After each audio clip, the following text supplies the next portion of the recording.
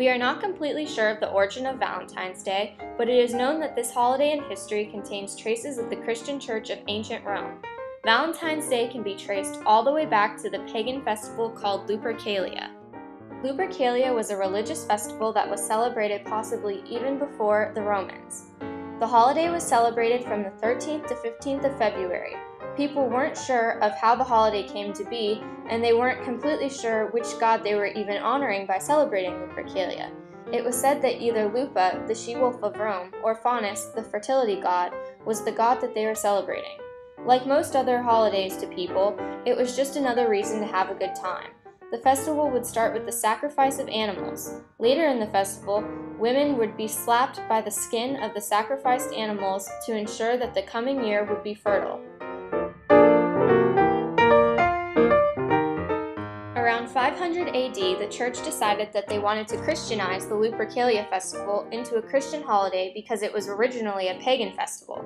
Pope Gelasius then declared February 14th St. Valentine's Day.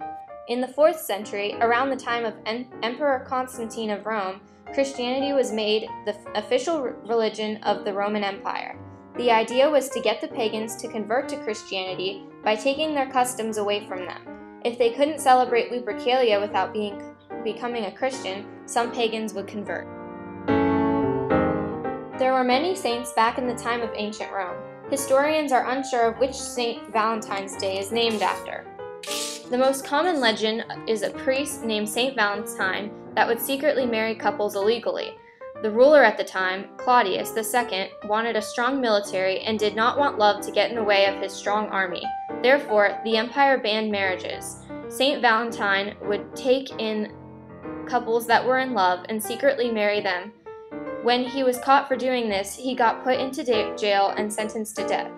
While he was in jail, the legend says that he fell in love with his jailer's daughter. On the day he was going to be put to death, which was also February 14th, he left her a love note and signed it as, "From your Valentine." Cupid is probably one of the most well-known symbols of Valentine's Day. In Rome, he was worshipped as the god of love. He is not only a religious part of Valentine's Day, but it is seen in popular culture. People will sometimes joke when they see someone they are attracted to that Cupid's arrow of love hit them. There are also parts in movies today where Cupid plays a role in making people fall in love. Another way Cupid is well known is because of the Cupid Wedding Chapel in Las Vegas, Nevada. Cupid has to do with love, so people decided to make it into a place where people can get married.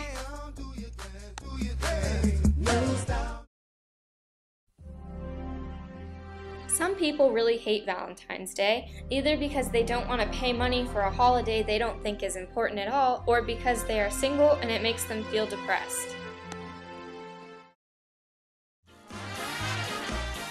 The movie Valentine's Day was released in 2010, a few days before Valentine's Day. The movie portrays couples and how they handle Valentine's Day, not only couples but people who are alone on Valentine's Day and how they feel about the holiday. The video clip you are about to see shows a person from the movie that doesn't particularly like Valentine's Day. What happened?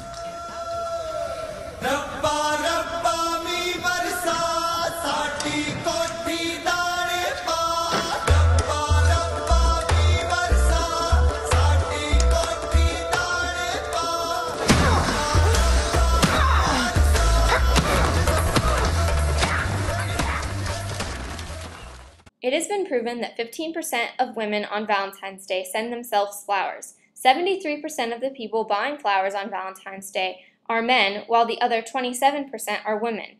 64% of men don't plan anything for their girlfriends or wives. Also, 3% of pet owners buy their pets presents.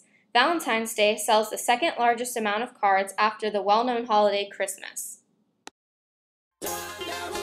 Another commonly thought of thing when people hear Valentine's Day is candy.